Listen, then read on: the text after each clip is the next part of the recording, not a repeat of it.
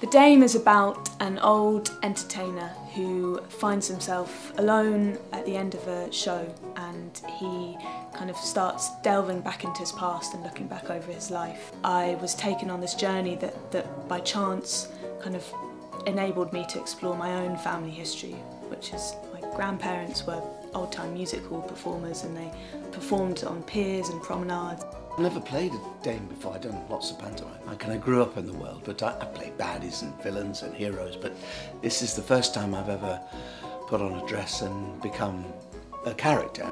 Well, it's just that it's emotionally linked to my own parents, my childhood, as well as Katie's writing and her world, so it's like these two worlds colliding. Come and see me play the part of Ronald Humphrey, a pantomime dame, and it's directed by Ian Talbot and written by my daughter, Katie Duncan.